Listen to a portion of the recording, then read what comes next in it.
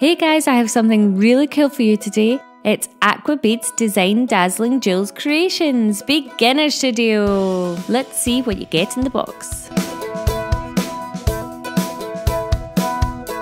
These are cool little templates that you can use to create your designs.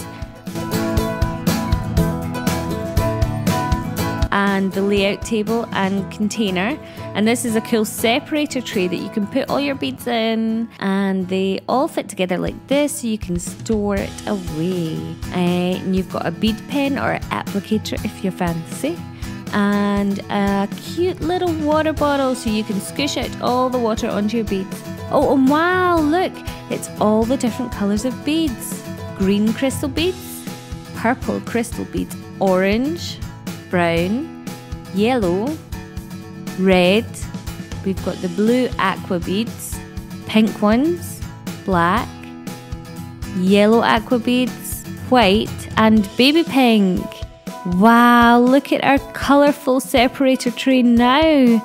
Look at the gorgeous star. Oh, that is so cool. The layout table can go on top of the lid, and the templates just slide into the side like that.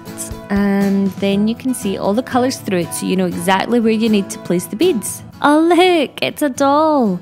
Oh, she kind of looks a little bit like a Lalaloopsy doll.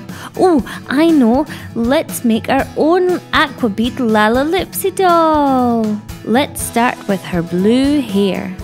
Okay, the template has pigtails down at the bottom of the head, but I'm going to put them at the top, just like our little Lalaloopsy. Now some pink for her rosy cheeks and her eyes, and a beautiful smile. And there we have it. I have filled in the rest of her face with white, and I've added her arms and legs. Instead of giving her blue dress though, I think I'm going to give her a lovely stripy colourful dress, because I want to see what all of these beautiful crystal beads look like when they're put together.